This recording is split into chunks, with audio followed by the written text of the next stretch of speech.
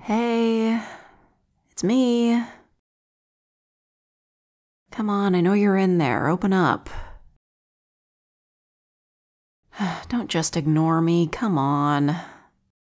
I'm guessing you're in a bad mood, and I don't really know why, but if you don't open up about it, it's never gonna get better.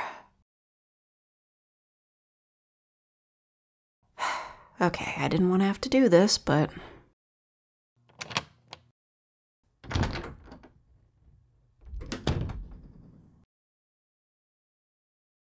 If you didn't want me breaking in, you shouldn't have given me a key. You'll regret it for the rest of your life. Okay, drama queen. Do you want to tell me what's wrong? Everything. Okay, well, I'm gonna need you to be a little more specific than that. Michaela? Yeah, I know her. What about her? Oh. So when you said you wanted to get to know her better, that's what you meant? I mean, yeah, that's on me for not reading between the lines. Fair enough. So, you asked her out and she said no? When did you ask her out? Yeah, I figured. Hey, I'm sorry. I know rejection is hard to deal with, but after this many weeks, I feel like you should have gotten over it by now. What's really going on with you? Okay, yeah, that was a little harsh. I'm not saying you have to get over her right away. It's just, I don't know. I feel like for getting turned down for a date, it shouldn't affect you this strongly. Did you really like her that much? It's not just her. Oh, I see. Well, now that you say it, it does seem like every person you ask out, they turn you down. Did I notice before? Well, no, not really, but... What? I don't think it really has anything to do with whether or not they're out of your league. It's just... No, don't say that. It's not because you're unlikable, I swear.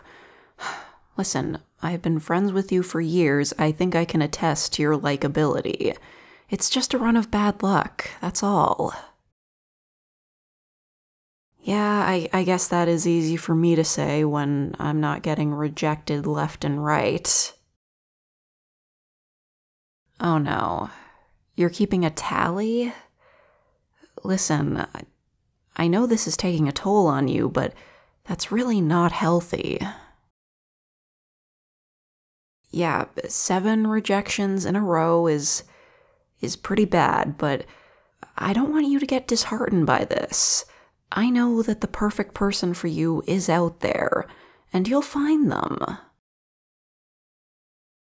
Okay, maybe that is some generic advice, but would you rather I say something like, you'll be alone forever and no one will ever love you?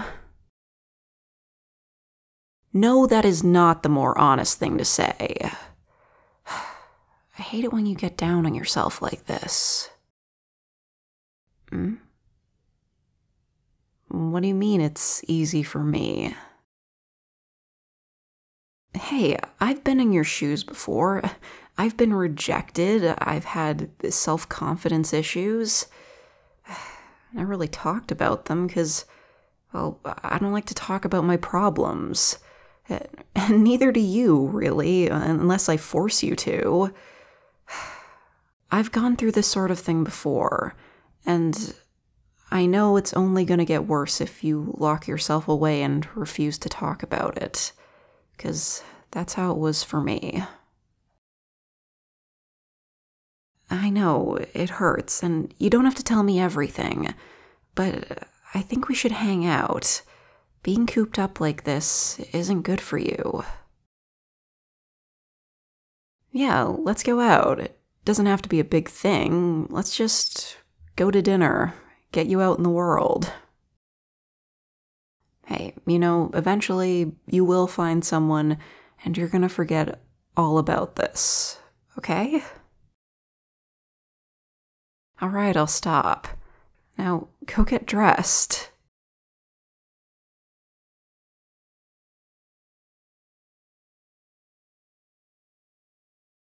I improv this whole thing and it's sounding really good to me in the moment. But I have a feeling when I go back and edit it, I'll just be like, ooh, this is not good.